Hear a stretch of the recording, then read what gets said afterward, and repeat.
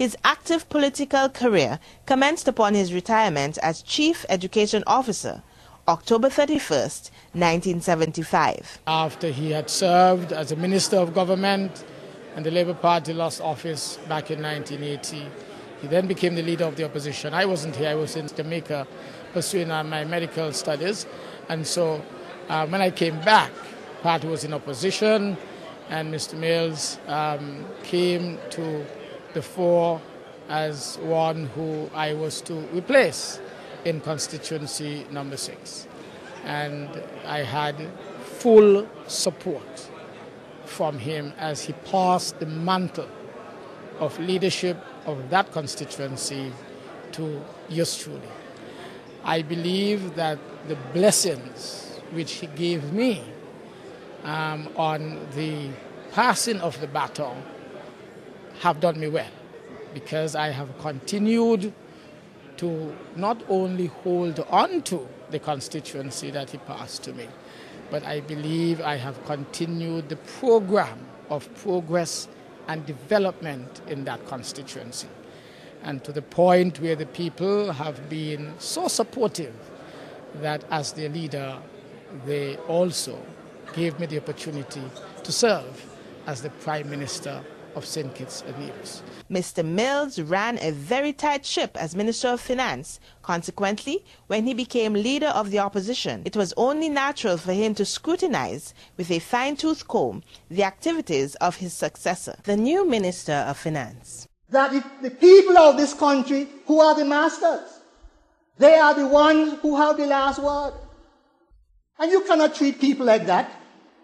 They spend money, they pay money, it is their taxes, they elect representatives into this honorable house.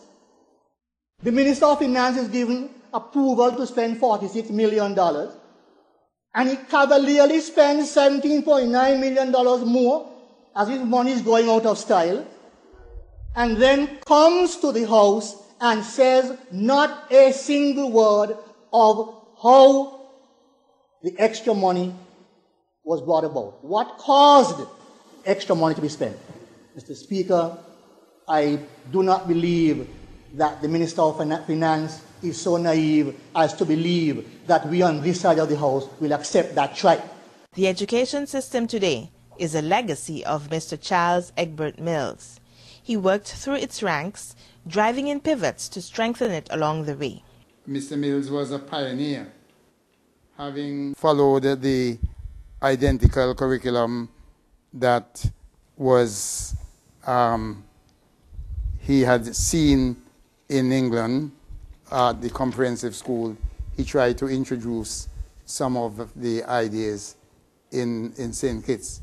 Indeed, as if to strengthen the claim that St. Kitts, being the mother colony of the British West Indies, the efforts of St. Kitts to establish the comprehensive secondary school in various parts of the island was in turn adopted by several of the other islands, but St. Kitts was the leader in this respect.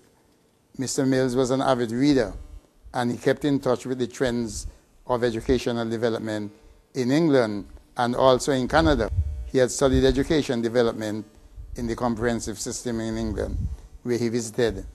As part of the innovative movement, Mr. Mills initiated the summer program for teachers. This he organized in conjunction with Mr. Hugh Parley, a Canadian educator, who was instrumental in getting to organize the training of teachers at our local teachers training college. Another initiative was the accentration of government scholarships to the grammar school and the girls' high school. I have had the opportunity to serve in the community under him as the representative. When, for example, Mr. Bradshaw had died and we were to have a monument erected in the community on his behalf, Mr. Mills was the parliamentary representative at that time, and I was the chairman of the community council, and so I had opportunities to interact with him. He being the parliamentary representative, And I, being a young leader in the community of St. Paul's, I had the opportunity again to interact with him. And so the interaction has been long, has been close, and that is why today I am very, very proud to say that I knew him, I know of him, I recognize the work that he has done, and I really consider it an honor and a privilege for me to be in this position as the Prime Minister, to respond to the call to have the school in Sandy Point, the Sandy Point High School, named in his great honor. The students of St. Kitts and Nevis continue to build on this solid educational foundation. With the 82.11% pass rate noted by the Minister of Education, the CSEC results proved to be the highest national rate thus far. Well, I think that the new generation tend to think that it was always like that. They don't believe, or they are not cognizant of the fact that it was a struggle. It was a struggle to move from a school where the children simply carry their pen and exercise books to the learning environment, to the point now where I think almost all the parents endeavor to buy the books for their children. And there are a number of persons who give scholarships to needy children and provide them with all the books. When we look at where we are today, younger people, I think, need to understand. I think older people understand much better, much more clearly, that the successes we are enjoying now are as a result of the foundation that was built by people like Charles Mills. He had a vision. He had an opportunity as a principal of schools, as a chief education officer, as a politician, to have made a contribution to ensure that the policies which he had in his own head were implemented, they were articulated at the very highest level and at the very lowest levels as well, to ensure that there was a buy-in and to ensure that through his own interventions, we are now able to reap so many of the rewards. And so I want young people in particular to understand, that the fact that they can move into a high school, well, firstly, a primary school, but secondly, into a secondary school without having to compete for a space, and expecting teachers and principals who are not only there to do a job, but teachers and principals who are well trained. Mr. Mills himself was a pupil teacher, and he taught teachers to teach.